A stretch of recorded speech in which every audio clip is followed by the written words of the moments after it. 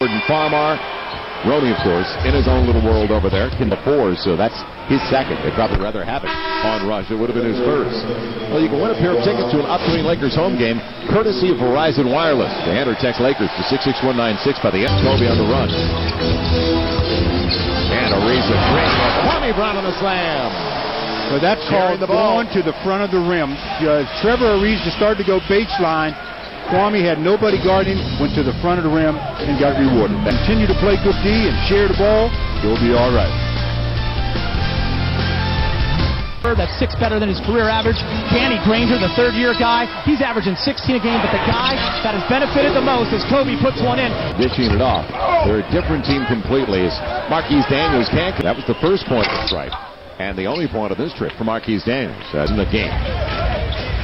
So the Lakers had 33 in the first 12 minutes. First 3 quarters, they had better than 30 points in each of the 3 on Friday night against Philadelphia. Well, Kwame must be feeling better. He takes the ball and makes the move, shoots the 15-footer.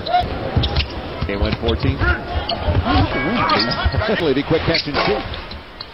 And Kwame makes it one and done. On the offensive glass last year, Kwame quick move. And he's fouled, also walked with it. So the foul after the walk and a timeout, the Lakers need it. Kwame saying, I walked because the guy shoved me in the back. The goal percentage defense. Dunleavy denied. 8.5 to play in the opening 24 minutes. Now Kwame got O'Neal out of position. Good up fake. Couple of free throws coming up for Kwame. The ball game. I talked to Kwame, and one of the things that I want to see out of him is his ability to be confident on the offensive end. Numbers so far this season for Kwame. Now, psychologically, getting it all together. Visionary. Tomorrow night, it'll be 4:30 in high definition right here on Fox, 7:30 back east. Couple go down for Kwame. And he looked awfully confident on those free throws. Biggest lead was a dozen. Kwame banging it and a reach. It'll be the 4th team foul on the Lakers. So the Lakers now out of fouls for the next 8. So as many fouls as the Lakers have.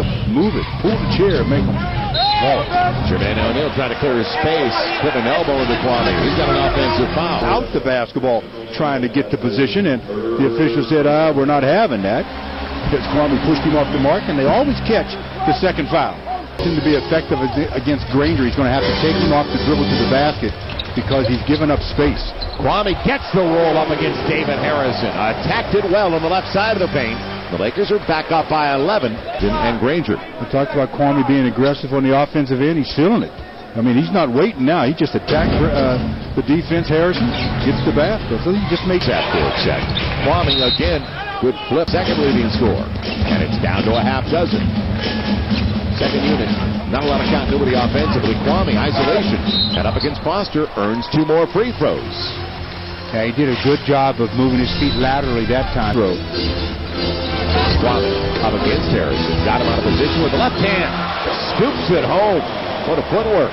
Well, good. You can tell he's feeling better. He doesn't have the brace on his knee. So he's obviously feeling a lot better. He's running a lot smoother. Got to clean it up before it's too late. O'Neal, good position and a break. Seconds. And it'll stay down.